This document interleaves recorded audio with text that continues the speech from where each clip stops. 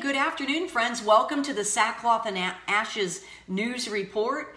We're talking about meteorites in the news today and a prophetic dream that the Lord gave my older sister of a very serious meteor shower that hit in her own neighborhood. A lot of details are in this prophetic dream, so please stay tuned to the end here, friends, because we're going to hear what the Lord wants to convey to his people on this topic of meteorite showers. You know, if we've never had the internet, if we've never had TV or the radio, we would still know what's going on with the signs of our coming King. Not only do we have the precious written word of God, he also brings things into more detail through prophetic dreams and visions and Holy Spirit downloads to our hearts. Amen. And that's one reason why I love the passage in Joel 2:28, that the Lord would pour out his Spirit in the last days and give to people dreams and visions. We don't have to be glued to the TV to know what's officially going on from heaven's viewpoint. We have to be connected to the Holy Spirit news from heaven. Amen. So that's an exciting thing to understand. This love of God, that the rich, the poor, the free, and the bond can all be informed of what's to come if they draw close to God. The Bible says that if we do that he will surely draw close to us. Well, everyone recall that famous dog from Costa Rica named Rocky? 3 years ago, his doghouse was hit by a meteor, leaving a 7-inch diameter hole in the roof. Christie's had an online auction, and they entitled it Deep Impact, and officially sold that doghouse for about $44,000. They expected to get a whopping $200,000 to $300,000, but I believe, it's just my opinion, that since more and more meteors are falling, they had to lower their price. Now, the meteorite that fell into the doghouse was auctioned separately and sold for around $21,000. Now, that story was back in February of this year, and I just praise God that his hand of protection was upon that little dog, Rocky. No harm came to that dog, but great awareness of what's going on in the heavens was achieved. Let's take a look at this next article. And then we had people in Indiana seeing and hearing and feeling a meteor hit last week. It was Wednesday afternoon. According to WTHR.com, people reported seeing a flash or hearing a loud boom south of Indianapolis, a thundering sound.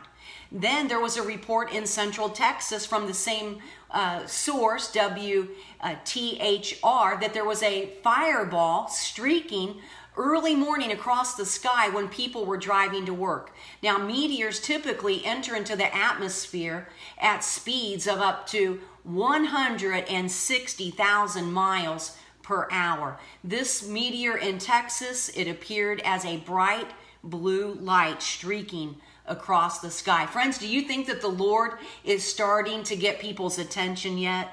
I wonder if the sale of telescopes is on the rise. I'm thinking I might get one. Well, now let's talk about my sister Melanie's dream about the meteorites falling in Ohio.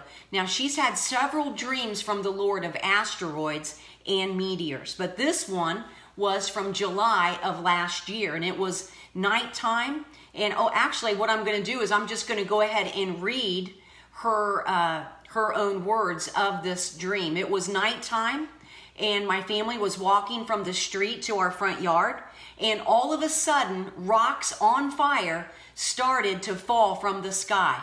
And I saw one hit the ground, and then I saw 2 hit the ground, and then 3, and then 5. It escalated.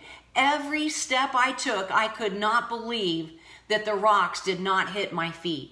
It was terrifying. It was so terrifying that I felt that I should move. I should relocate, move to another state, she said. My husband and my 2 daughters and I began running towards our home, which seemed very far away. Actually, we were only a few doors down the street from our home.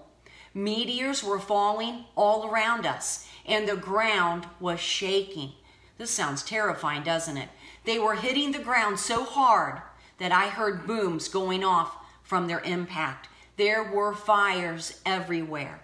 The rocks were falling so fast and so hard, I was terrified. We finally made it inside our home and watched in terror until morning came. At sunrise, the meteor shower had stopped. My husband and I went outside to assess the damage in the neighborhood. We went several blocks to the convenience store, and it seemed as if half of the neighborhood was damaged. Just about every other house was damaged, she wrote. We spoke with our neighbors, and some of their loved ones were missing. When we arrived back home, there was an insurance agent there. She said she wasn't sure if it was an insurance agent or a FEMA representative, but they were there and they wanted to see her home. Part of our living room was sunken into the ground.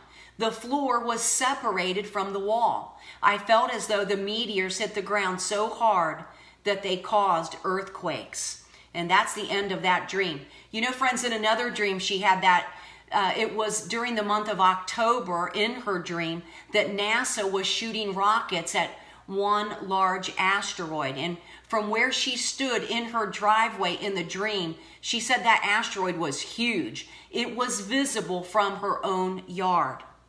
Now, friends, I want to ask you, what can be said of all of these things reported today in the news and from this prophetic dream? These events are how God speaks as both creator, as righteous judge, and as the Savior to the world.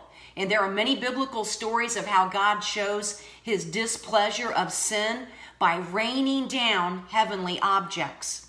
And you can research various Bible stories on this topic, such as the most popular story, Sodom and Gomorrah. God even used hailstones to protect his own people in past battles and will use it again in the future. Read carefully about how God executes his righteous wrath against Gog in the last 2 verses of that famous passage of Ezekiel 38. And it goes, and I will bring him to judgment with pestilence and bloodshed.